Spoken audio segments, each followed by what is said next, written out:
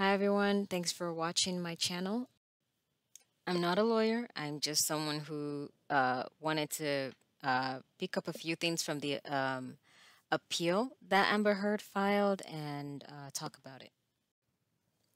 The first point that I would like to go over is this that says first, the trial court erroneously excluded as hearsay articles relevant to Depp's reputation prior to publications of the op ed.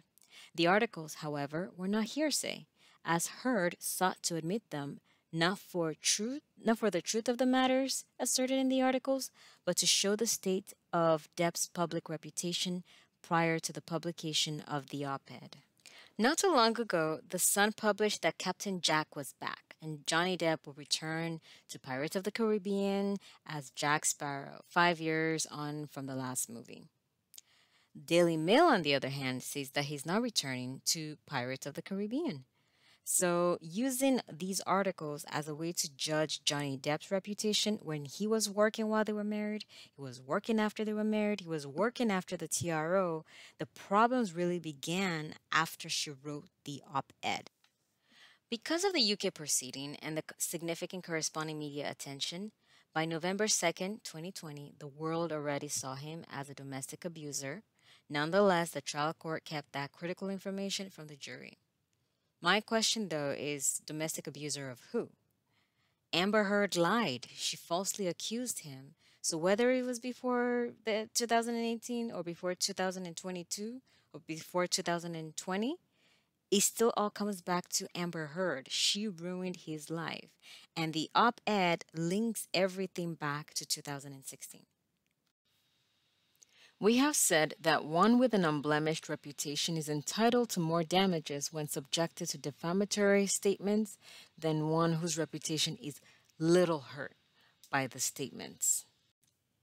Well, let's first start with the definition of reputation. So I went to a legal site to get a legal definition here. Reputation is the general esteem held of the person's character and comportment.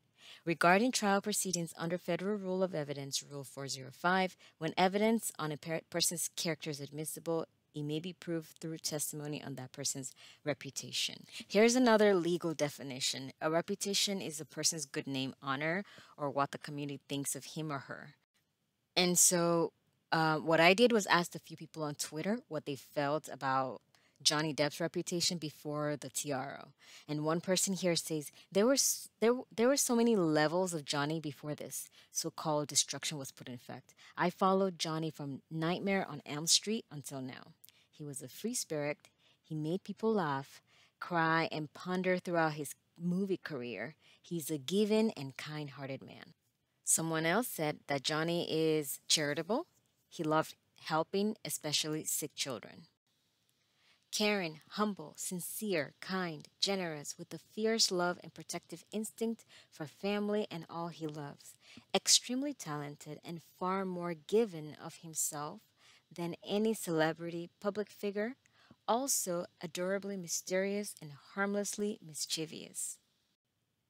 Respected by those who work with him as actor, musician, charity worker. He's the man who envelopes a character with his heart, makes us laugh, cry, and forget our troubles for a while. The man who visits sick children and gives them hope. He's a multifaceted amalgamation of genius. Here are pictures that basically capture what people saw of Johnny Depp: his family, uh, his charity work, and his talent. Also, people who worked with him have nothing but good things to say about him. Okay, so going from that reputation to the reputation of being accused of being the a perpetrator of sexual violence is a huge deal because no one wants to be associated with a sexual predator or a rapist or anything like that.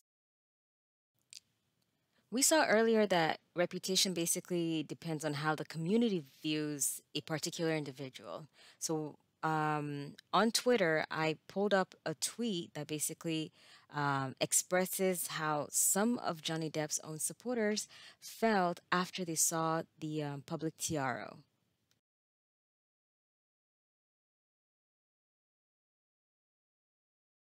This paragraph basically talks about the damages being too much, being excessive. So it says Depp failed to prove any pecuniary damages resulting from the op ed during that time, and he did not seek emotional distress damages, leaving reputational harm as his only possible source of damages.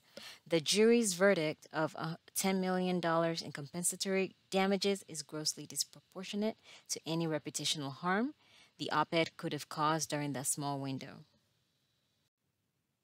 Here's Johnny Depp's filmography um, through time. I believe some indie movies might not be here. This I got from fandango.com. And basically, you can see all the way to 2018, he was making movies, and he was making a lot of movies while they were together. When they, after the TRO, once they made the joint statement, everything was back to normal again. And then after 2018, there are no more movies. And that to me proves right there that the op ed had a huge impact. And that between the years of 2017 and 2019, he made a few movies here Murder on the Orient Express, $10 million. Crimes of Grindelwald in 2018, I believe, is $13.5 million. He was paid $8 million for City of Lies. And then I think by the time he made Waiting for the Barbarians, which is after the op ed, he only took home $1 million. But my point is that when he loses, because he's a top earner in Hollywood, when he loses, that's not a little hurt. It's a lot of money each movie that he's not making because he's not being called in for the job. This here is always interesting to me. The court improperly admitted evidence that encouraged the jury to award damages for conduct unrelated to Heard's op ed, specifically evidence of reputational harm stemming from Heard's 2016 restraining order. The op ed basically says that 2 years ago, Amber Heard became a victim of domestic violence. If that's true, 2 years before 2018 is 2016. And so showing up with a bruised up face that could not bruises that could not have come from Johnny Depp, those are pretty significant because if she lied in 2016, then she must be lying if she's referring back to it in 2018.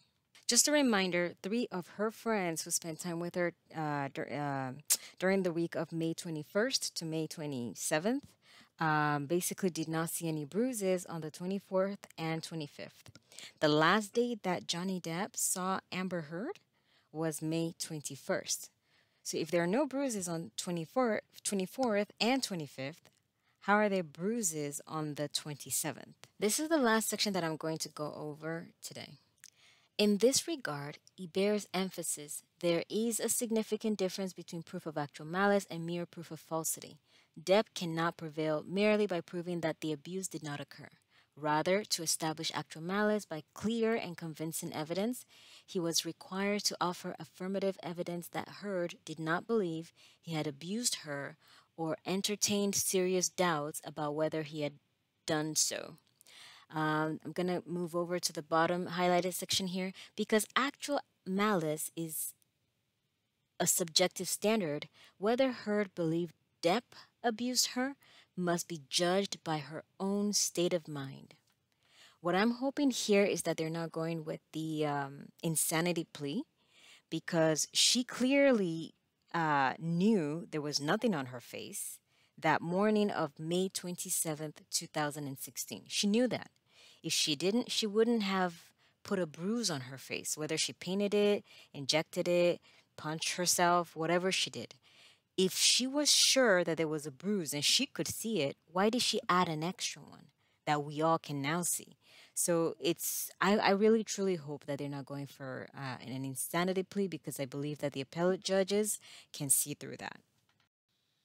Like I said earlier, I'm not a lawyer. I'm just someone who looked at the appeal brief and just wanted to touch on a few things that I thought were pretty interesting.